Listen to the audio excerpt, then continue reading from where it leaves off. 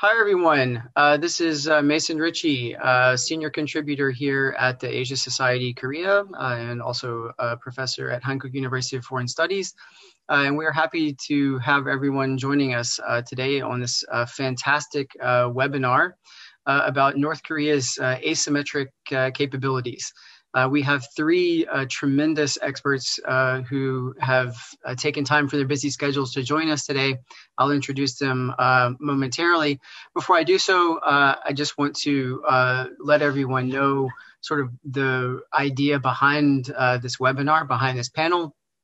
For those who follow the Korean Peninsula, we hear so much about North Korea's nuclear weapons program. That's usually what gets the headlines. That's what we hear about when we talk about denuclearization as a part of negotiations with North Korea. And beyond that, we obviously frequently hear about North Korea's conventional military capabilities, its artillery pieces, the size of its army, the state of its airport, for instance, et cetera, et cetera. And I think to some degree, we perhaps don't pay quite enough attention to North Korea's asymmetric capabilities. Increasingly, I think it's the case that we do that with cyber, which is what we'll talk quite a bit about today. But I think probably not enough, honestly, given the rapid changes that we're seeing in the cyber domain and North Korea's capabilities in that regard. Of course, the conventional, so the chemical and biological weapons programs, again, also I think get sort of a second fiddle status, if you will, compared to the nuclear weapons program that Pyongyang has. So I think we're going to try to balance that out a little bit today and talk some about these asymmetric capabilities. And as we see with cyber, that will, of course, also in some ways fit in with the nuclear dimension as well. With that sort of introduction to the webinar, I just want to very briefly introduce our three panelists today. In the first place, we have Dr. Youngjun Kim, who is professor at the National Security College of the Korean National Defense University. He's also a member of the National Security Advisory Board for the Republic of Korea President's Office, the Blue House. He is the author of a monograph at Routledge that came out a few years ago called The Origins of the North Korea Garrison State, the People's Army in the Korean War. He also serves the Prime Minister's office as an official reviewer on the Government Performance Review Board and also for the Ministry of Foreign Affairs and the Ministry of Unification. He's also an advisor at numerous other government security and defense agencies and ministries in Korea. Thanks for joining us, Youngjun. Second of all, we have Dr. Sangho Lee, who is professor of international politics and strategy in the Department of Political Science at Daejeon University. He is also currently vice president of the Korea Convergence Security Association and advisor to the Association of the Republic of Korea Navy. Previously, he has been a researcher in the Department of Security Strategy Studies at the Sejong Institute and also a research fellow at the Korea Research Institute for Strategy, or KRIS, for those of you who know that. Prior to being at Daejeon University, he was adjunct professor at Gyeonggi University at Hanam. And during his doctoral studies in the United Kingdom, he served as a research fellow for the Chief of the Defense Staff and the professional head of the British Armed Forces. His PhD is in strategic studies from King's College London. And last but certainly not least, we have Dan Pinkston joining us, an old friend of mine. He is currently lecturer in international relations at Troy University. Previously, he was the deputy head for Northeast Asia at the International Crisis Group.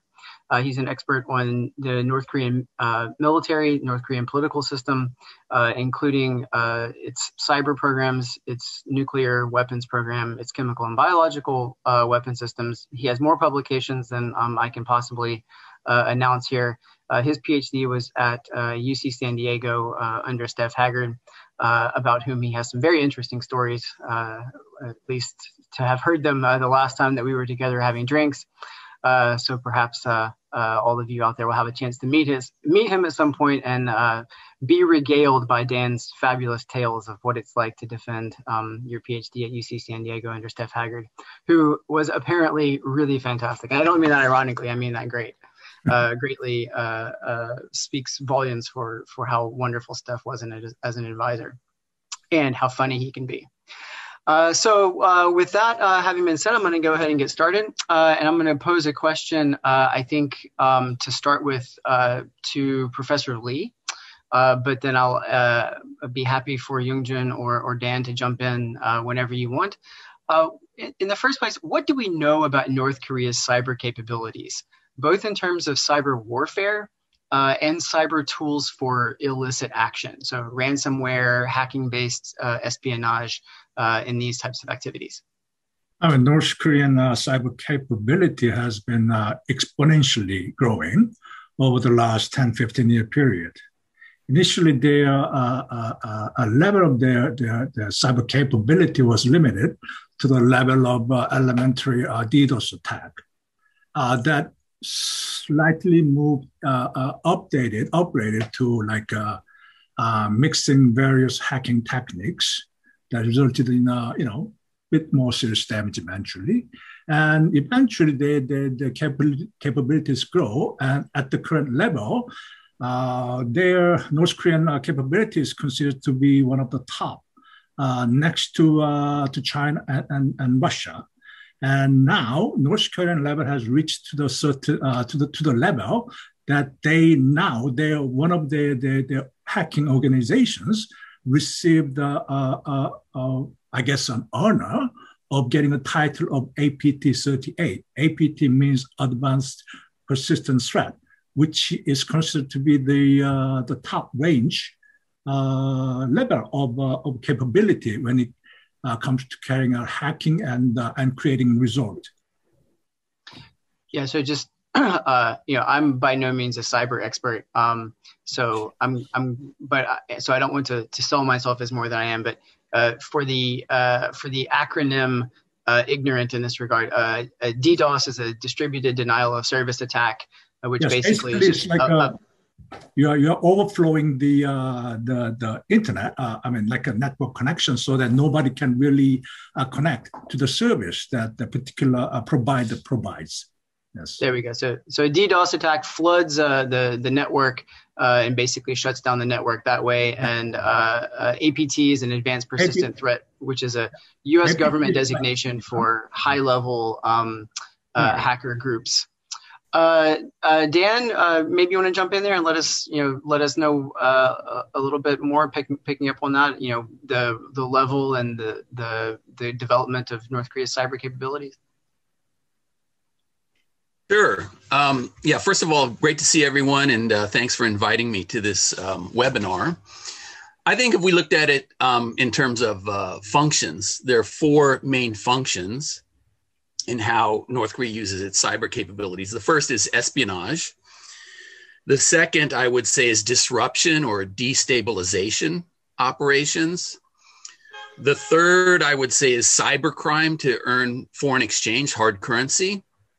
And the fourth, I would say, is influence operations to shape and influence public opinion, about North Korea and about issues that are important to North Korea surrounding the peninsula and so forth. So in terms of cybercrime, they have been able to take a lot of tools off the shelf. They're very adaptive and able to use tools that have been linked. However, we've seen that some of the countermeasures have been improved recently. We've seen some of the ransomware attacks in the US recently against the Colonial Pipeline, for example. And there's a much more rapid resolution of the attribution problem. And I think it's becoming more difficult for North Korea to earn money through these cybercrime activities. Their influence operations are not as developed as Russia or China, for example, or Iran.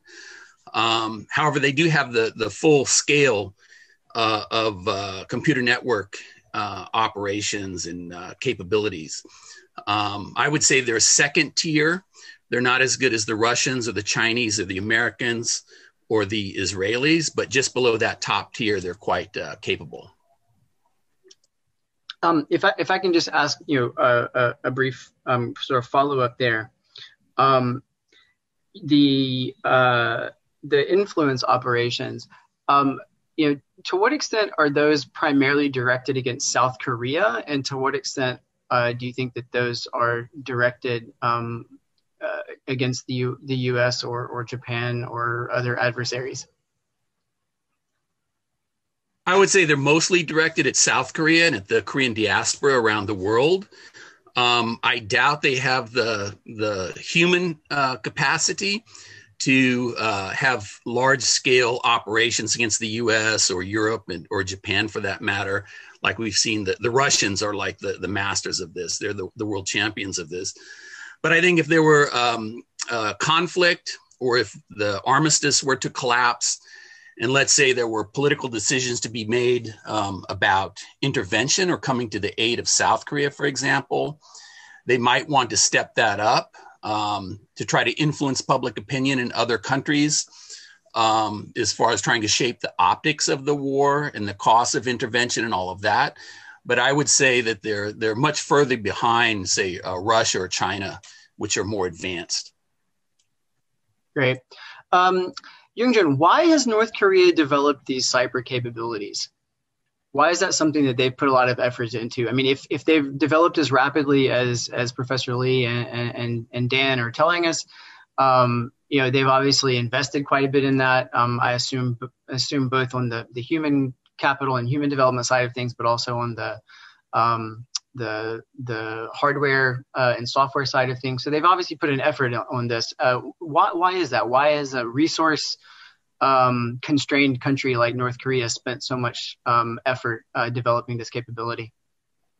Yeah, because of money issue or resources issue in terms of the cost-benefit analysis of view, there's a asymmetric affair, including cyber capabilities, much more efficient than conventional military capability. Now it's a KPA, Korean People's Army doesn't have any kind of good resources for maintaining good training or exercise, even gas or food or even basic system. So in terms of cost benefit, Kim Jong-un cannot avoid this kind of option. And also cyber is very good for the psychological affair. Already Daniel said it is about the election campaign or Russian cases for the US presidential election. So cyber is a much more diverse option. And also already Daniel said about this getting money as a cyber warrior is not just to focus on military capability, but also getting money from the Bitcoin, blockchain, or whatever. So it will be a diverse option. And also the KPA does not have a good human capability. For example, my colleagues, Dr. Kim Jin-moo, from Kaida Research Fellow, have a lot of interview with the defector of the KPA. They only KPA office core has a two career option. One is a very good family background. There's very few, and what most of KPA officer has a very bad family background, and they don't want to get back after their military services. So their quality of officer core is not very good. So because of this kind of diverse issue, logistic issue, human capital issue, Kim Jong-un cannot avoid this kind of asymmetric option in maximizing their capability in attack South Korea or even potential the enemy country like the US. You just mentioned the KPA, the Korean People's Army. How are these cyber capabilities organized by the North Korean state and by the party? I mean, which parts of the regime, which offices are responsible for developing these capabilities? Are they organized into sort of one mass of cyber units, or are they distributed throughout the defense and security apparatus of North Korea? To whom do these cyber units and cyber offices report? I mean, to what extent are they managed by the bureaucracy, or to what extent do they report directly to Kim Jong-un and his office? I'll start perhaps with you, Professor Kim. You can answer that, and then I'll ask Professor Lee and Dan to jump in on that too. Yeah, we understand it is not exactly information, but the ROC, we understand the KPA has a Bureau of Cyber Warfare inside of the KPA. We call 정찰총국. We call it the Bureau of the Reconnaissance or the information, and about around 6,000 cyber warrior inside of North Korea. Maybe some part of the office will be definitely in China.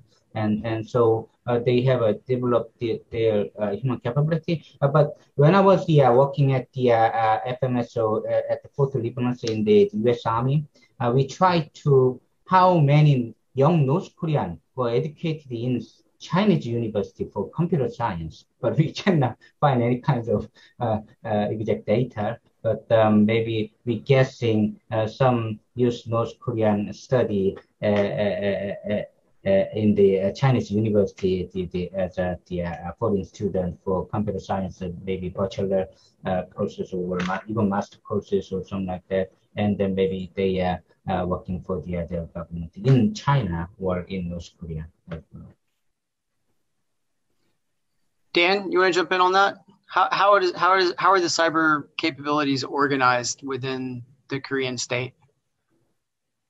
Sure. It's a little bit confusing because, of course, North Korea engages in denial and deception.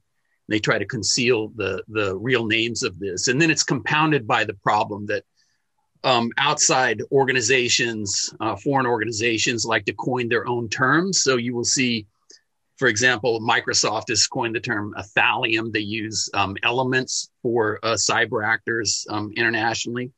Another popular cybersecurity firm, Kaspersky, they call them Kimsuki or something like that. So you will see in the press and in the literature this confusion over the names. And then, of course, the North Koreans have their own names that they use internally.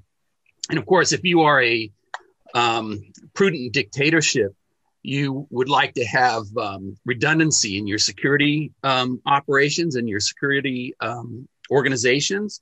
So, you have to have monitoring and surveillance, especially over this technical area of cyber.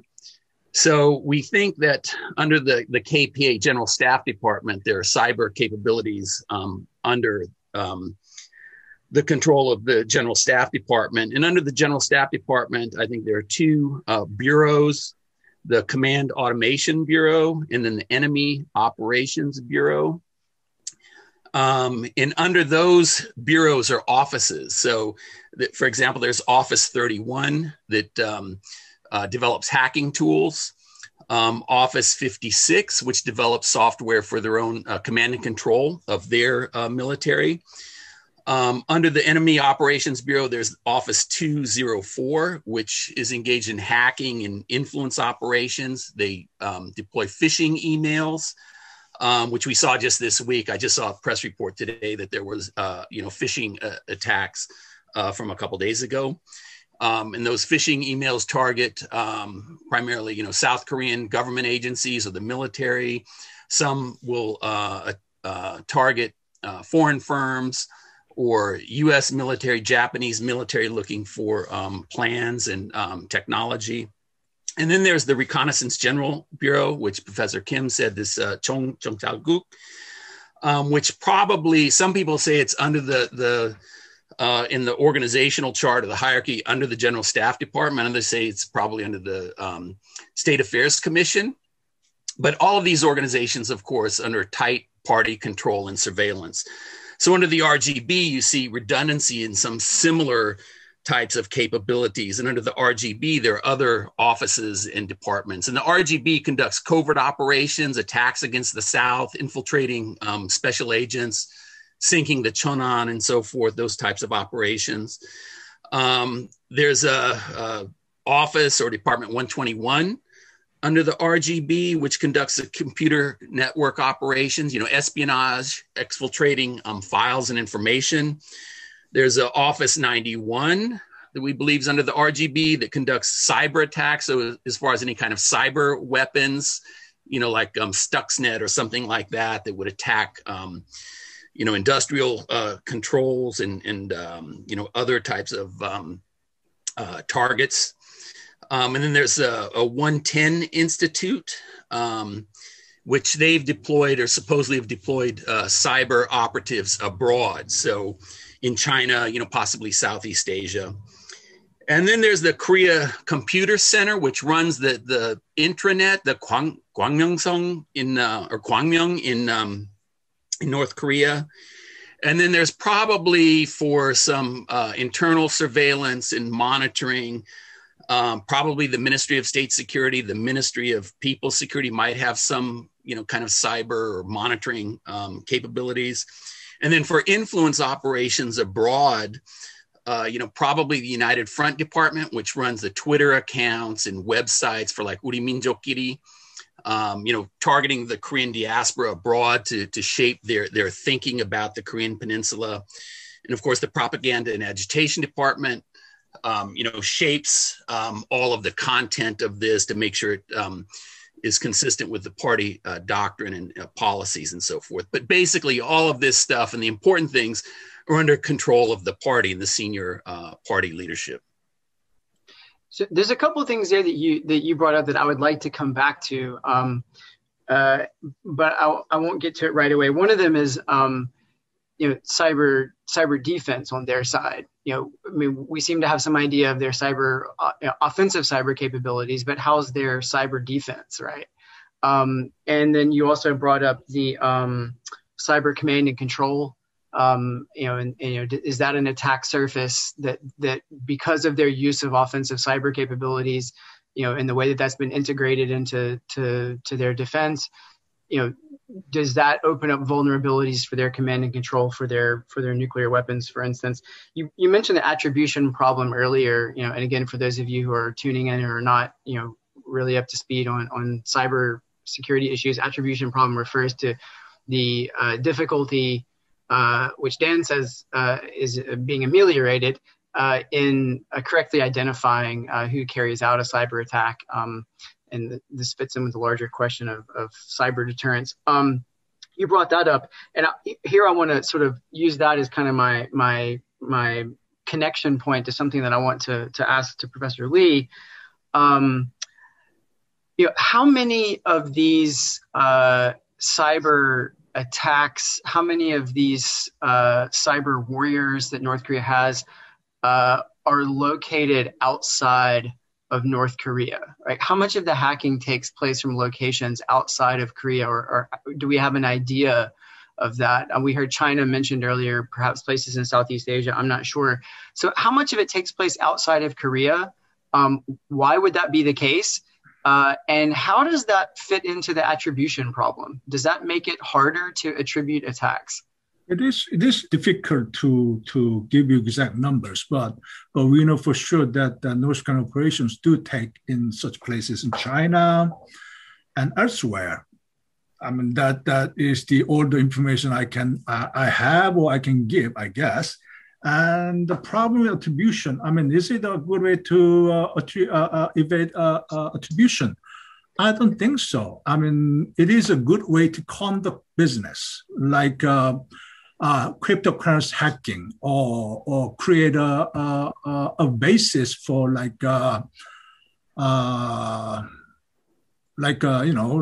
receiving orders from individuals or corporations or government agencies to carry out maybe DDoS attacks or ransomware attacks.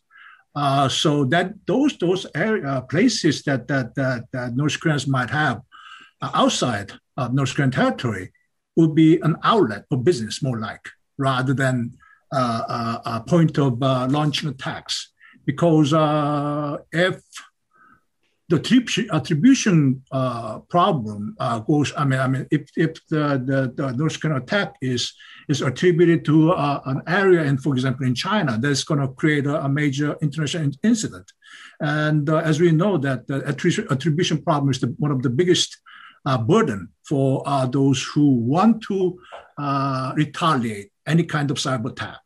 Like for conventional attacks or non-conventional attacks, yeah, definitely, you know who did that, who attacked, you know whom. But in case of cyber warfare, it is very difficult. You might have some idea.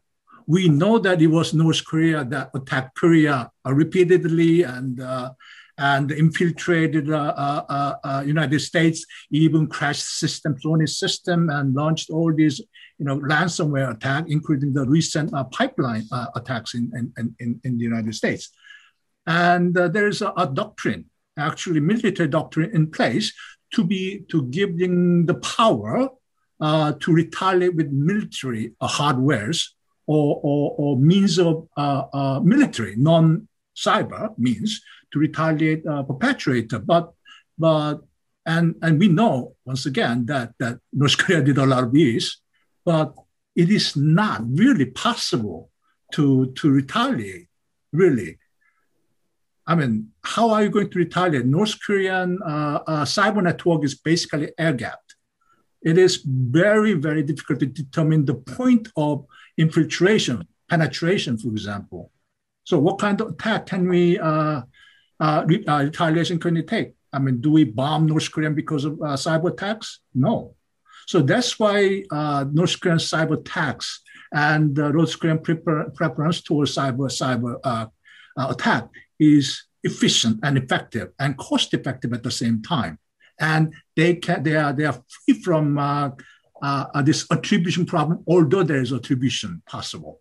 You see, this is the kind of dilemma. It's not just North Korea, but between United States and China, United States and Russia, and such and such. And these influence operations, for example, that we know that North Korea it has been doing this. I call it cyber psychological warfare for over the several decades, and it's been intensified with the cyber capabilities. But what do we do? What can we do? I think that's an excellent set of points, and I the way that you just described that sort of summarizes the asymmetric side of this. I mean, even if we know that North Korea does something, or are reasonably sure that it's North Korea that is responsible for an attack, it's not at all obvious, how to retaliate, which of course, undermines the possibility of deterrence by punishment. Obviously, deterrence by denial doesn't seem to be working very well. For example, I mean, like a North Korean nuclear missile capabilities, right? This, they were.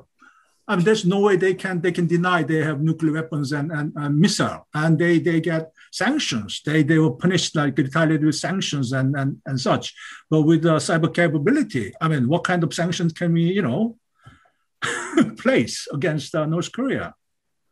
So you have to see the aspect of asymmetric aspects of the problem here. Great, thanks for that.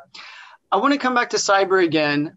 We're not leaving it behind, but I do want to shift over and talk a little bit about chemical and biological weapons for a while. I think I'm realizing now that we could have done an entire hour or even more just on cyber, but we need to move over at least a little bit and talk about the chemical and biological weapons side of things. And then we'll come back to cyber and sort of, close out again with a sort of comparative look, I guess, at cyber and the chemical and biological weapon situation. So I'll start again with a sort of basic question. Maybe I'll start with Dan on this. How developed and capable are North Korea's chemical and biological weapons? Okay, first on one of the problems in the literature, in South Korean literature in particular, they will combine chemical and biological agents together, but they're very different, of course. So first on, I'll go with biological weapons first, because I'm pretty skeptical about some of the claims. There have been claims that North Korea acquired smallpox virus, when the Soviet Union collapsed and so forth. I think the North Koreans, do not have an active or a deployed biological weapons capability because of their public health system. We see how paranoid they are with the COVID-19 outbreak. Biological weapons are very dangerous. And of course, they don't discriminate. So if a pathogen gets out, it affects your own people, your own troops, and everything else. So I'm pretty skeptical, although they do have the capabilities to develop biological weapons. The one I would be most worried about is anthrax, which is actually the name of the disease. Bacillus anthracis is the agent or the spores. It occurs in nature. It's easy to make for a state like North Korea. And it's not contagious. So you could deploy that. You have to do it under the right conditions. But I think that would really be a very, very provocative, that would trigger retaliation. But I think that would be, a kickoff for like a major invasion or major conflict when they were just going to go for broke.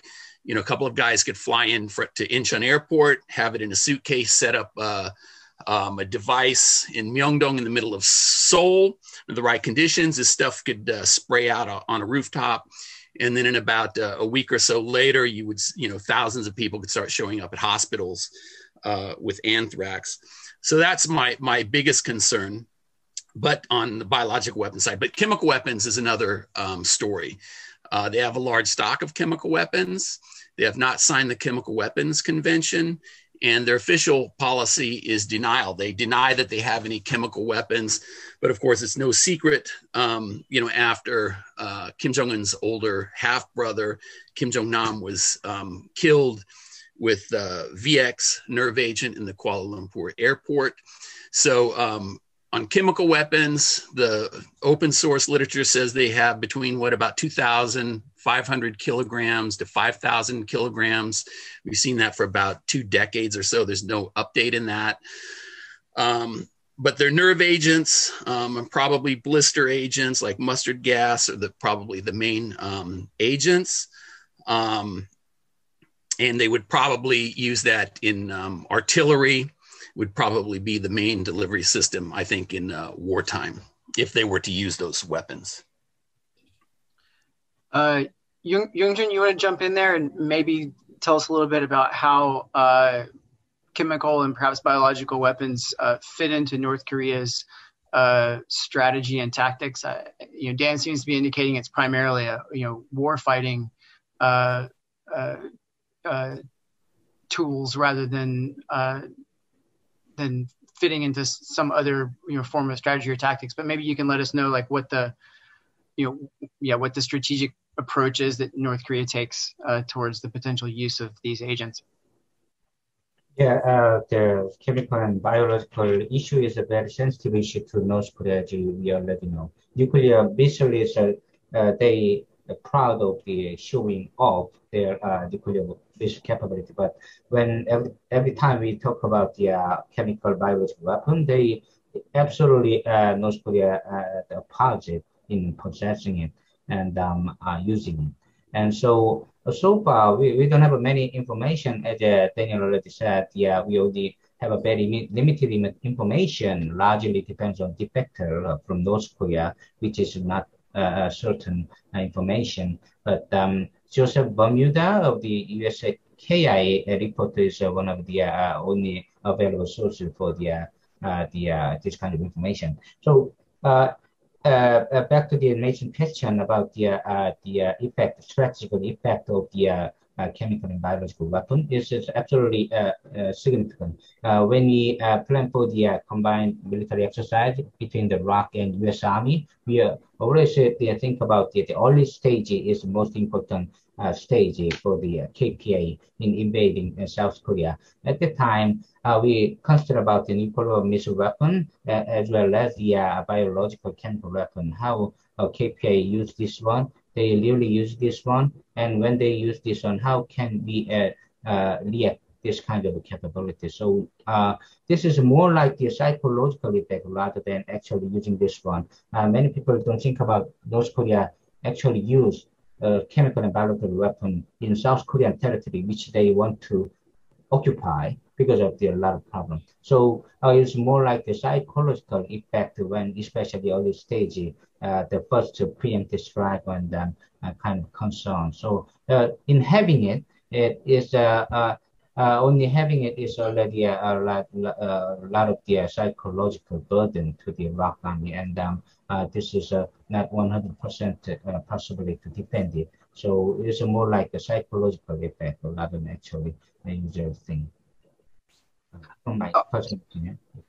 So if I'm understanding you correctly, then Youngjun, you're making the argument that there might be a tactical or operational plan to use these weapons, but a significant part of the value is the psychological effect that they have on the U.S. and ROK military here, and that the U.S. and ROK military have to plan around that.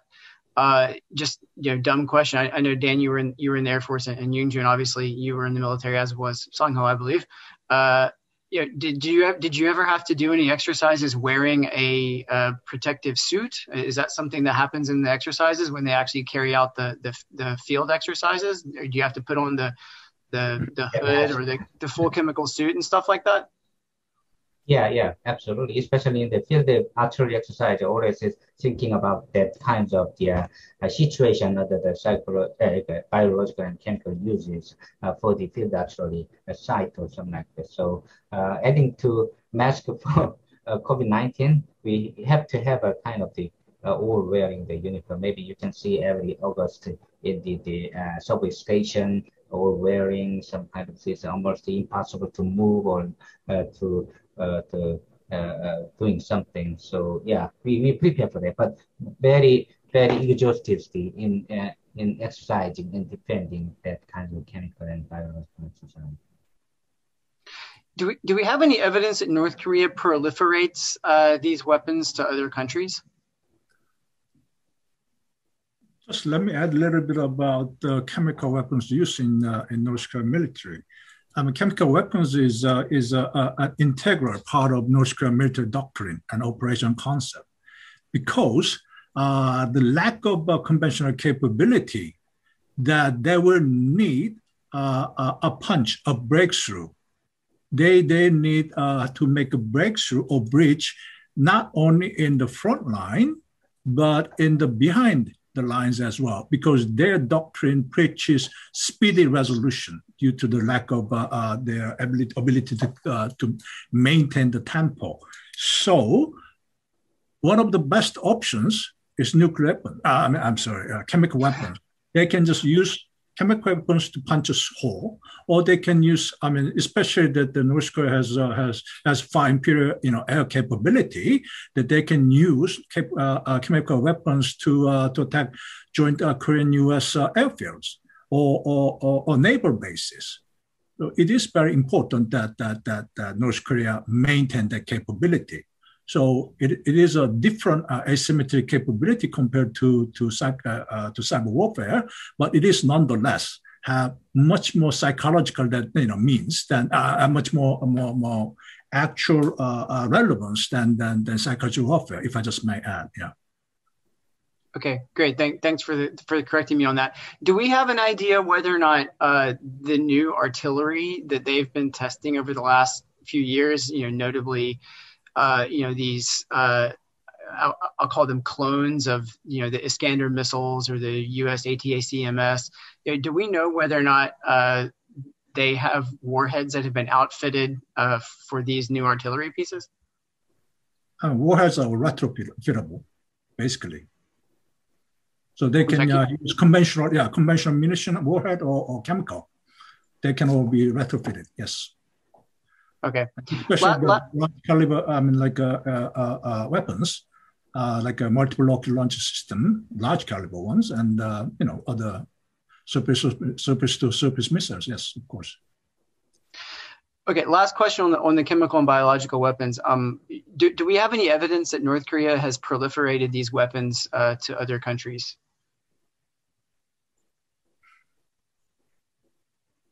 Anybody can jump in on that.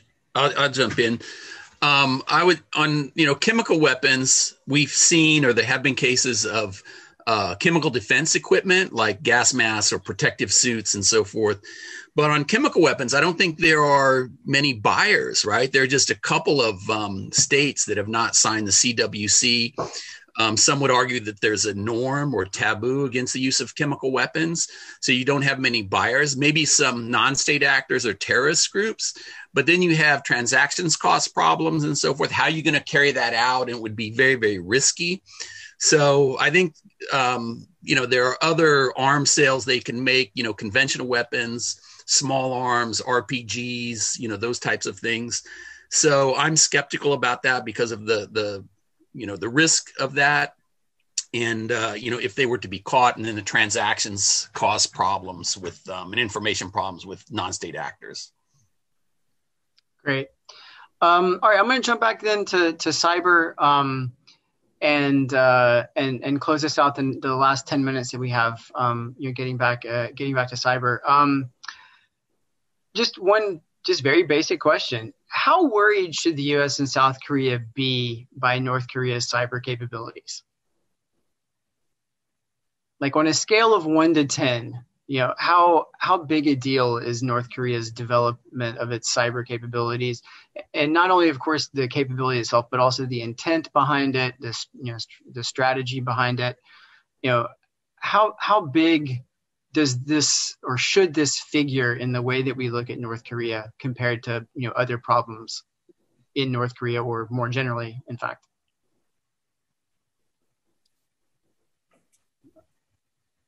Cyber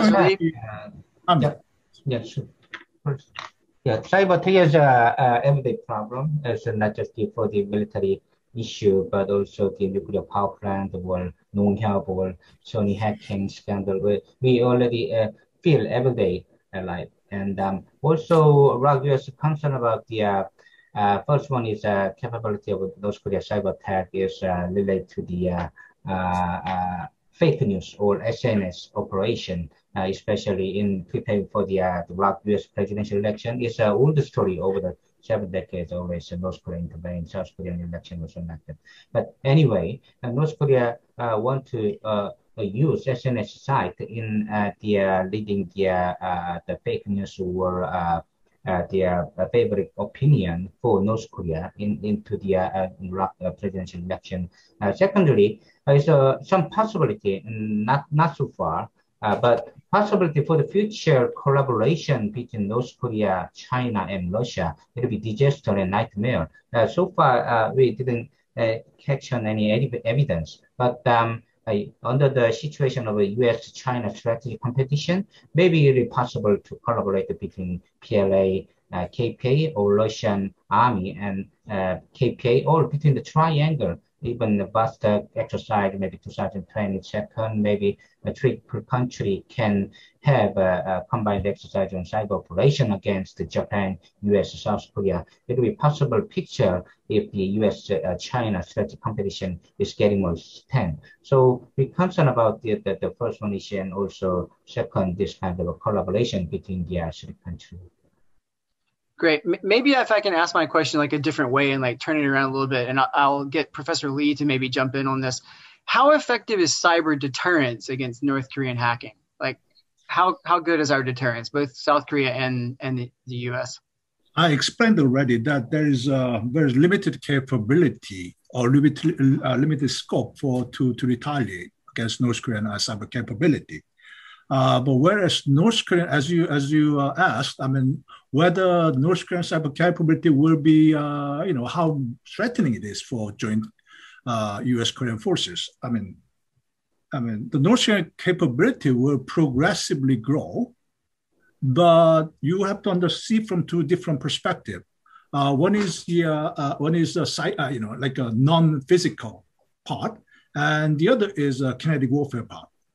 For example, if North Korean, as one of the reports indicated, that have actually developed the EMP weapons, electromagnetic pulse weapons, and those weapons, those warheads, EMP warheads are used in, say, new North Korean super missiles, for example, that represent a realistic kinetic and physical threat. that is going to make a joint Korea-US operation really, really difficult, if not impossible. Also, it has a lot to do with a command and control capability or the signal and electronic warfare capability that is really integral to modern warfare. In the kinetic sector, yes, I think eventually joint Korea and US forces will be able to sustain North Korean onslaught and eventually be able to, take the lead.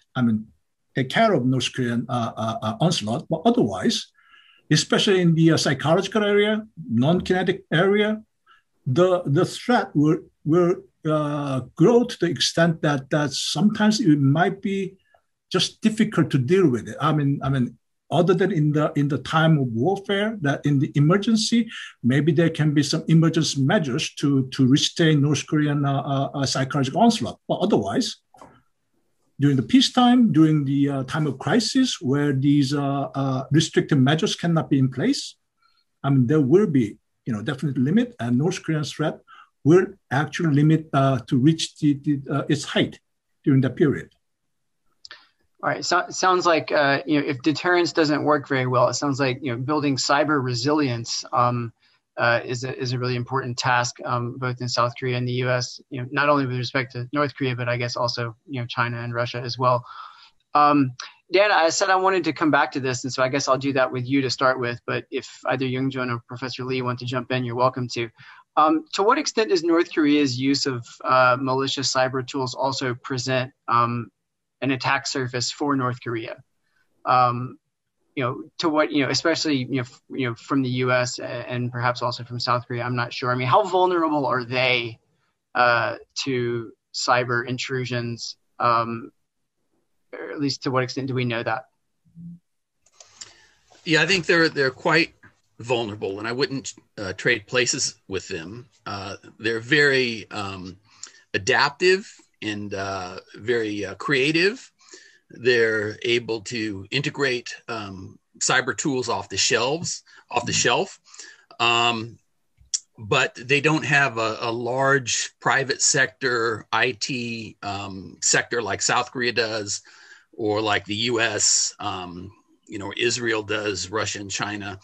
So they're at a disadvantage. But the more active they are out in the internet, then we see them more, and we see those vulnerabilities. So this report, I was just reading about 30 minutes or an hour before this webinar started, there was a report today on Yonhap News, the discovery of some phishing attempts a couple of days ago.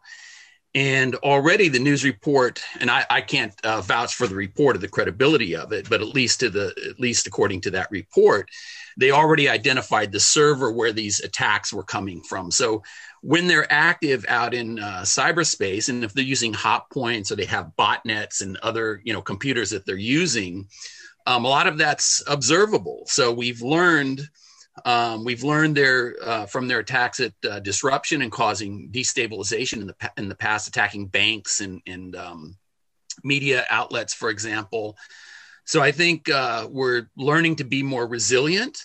And of course, there's the human factor in this, the basic, cybersecurity hygiene. So a lot of people have been lazy and lax, clicking on the wrong link or whatever, and getting malware on their Ministry of Unification computer. There needs to be education and cooperation across agencies, government, private sector, NGOs, think tanks, and then multinational cooperation as well. And I think we're getting better at that. So, North Korea is using these methods to run a modern economy and everything else, being an outlier, renegade actor in cyberspace. In the long run, I don't think it's to their benefit. They have a number of vulnerabilities. Great. Thanks a lot. Super answer. I guess I'll just give each of you a final chance to say anything that has run through your head during the session today. Anything that I didn't cover, or anything that you wish I would have asked and that you would have had a chance to talk about I'll give each of you a minute to say a final word, and then we'll close up this webinar. Start with you, Professor Kim. Well, he seems frozen. Okay, we'll go Professor Lee. Yes. For the foreseeable future, the North Korean efforts will be focused primarily on economic financial sector. They are already focusing on cryptocurrency. They are not just hacking cryptocurrency, but they are mining their own cryptocurrency, mostly Moderna, which is one of so-called like a dark coin that can only be traded very privately, like a Bitcoin. It is people's misconception that these Bitcoins and the cryptocurrencies are anonymous, but they are not. But whereas they're like a Moderna and other forms of dark currencies, they can actually be used anonymously. And North Korea has been using these Moderna and similar coins not just to make money, but evade sanctions and securing critical supplies from overseas. It is possible. So for the possible future, until the COVID-19 ends, they'll be focusing more on financial gains, and eventually, but their capabilities would expand to advanced level espionage, and eventually towards influential operations, not to the level of Russians, but similar to the level of maybe China. I don't know, but that's the aim they are going to strive for soon enough. Yes. Great, super rundown of the intentions and possible future strategy. Thanks. Okay, it looks like Professor Kim is back. You were frozen for a little while, but here you are again. Any last word? I'll give you a minute to say anything that has run through your head that I didn't have a chance to let you speak about. Yeah, first of all, thank you for the conversation with the great colleague, Professor Lee Sangho and Dr. Daejeon Pinkston. And I learned a lot from the conversation. And I want to emphasize on the Kim Jong-un, his mindset is very different from Kim Jong-il, Kim Il-sung. He absolutely focusing on nuclear and missile capability, but at the same time, he is a young leader, want to more focus on science and technology, just like the historical tradition of the KPA.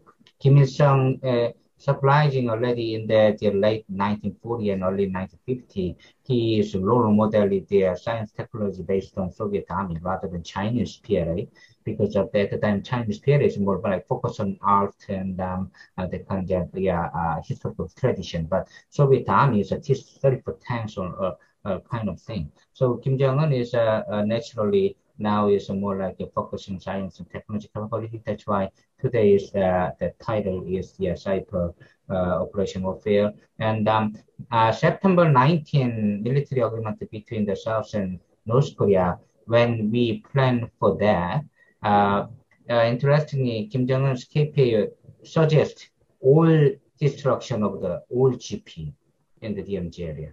It was very surprising for the ROC Army because of the without GP, they don't have a GOP line. But at the time, Kim Jong-un has already different mind. He doesn't want to focus on conventional military artillery or army, more like focusing on asymmetric warfare. That totally changed this KPA capability. So I call this is a North Korean version of defense reform under the Kim Jong-un's leadership. So we need to talk about more in depth in cyber capability on asymmetric warfare. That for sure. So today's competition is very helpful for me. Great. All right. Cyber and asymmetric capabilities generally is a part of North Korean military reform in scare quotes. Dan, last word goes to you. Well, I think if we look at the balance of forces and look at North Korea in terms of population, industrial capacity, economic capacity, its conventional arms technology, and so forth, it's at an extreme disadvantage, actually. So the asymmetric capabilities can off balance, that imbalance against North Korea. So I don't believe that the external world, the international community, has any intention to launch a preventive war against North Korea. There'd be no appetite for that. So, but nevertheless, if for whatever reason, whatever pathway we got there, if the armistice were to collapse and we return to wartime conditions, North Korea is not in any position to fight a protracted war. So whatever the aims of the conflict, some limited aims, some kind of limited land grab, or whatever kind of political objectives they were seeking, short from a low level kind of objective, using coercion to ask for sanctions being lifted, a land grab to complete unification, whatever the aims were. North Korea is not in a position for a protracted war. So they have to achieve their objectives very quickly. So that's how the asymmetric capabilities would come in. They would wish to deter intervention by South Korean allies from the United Nations Command and so forth. So they would, try very hard to prevent the inflow of resources, personnel, and so forth from South Korean allies.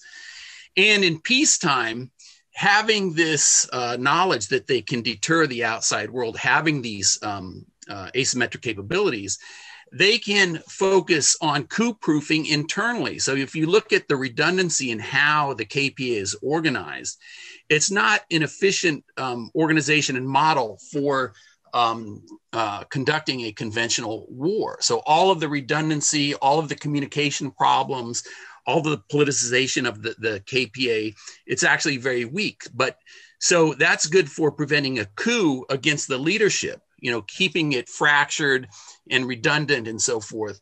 But they can't fight a, combined arms, combined forces type of war. So this, maintains the internal stability to maintain as they maintain the organizational structure for coup-proofing.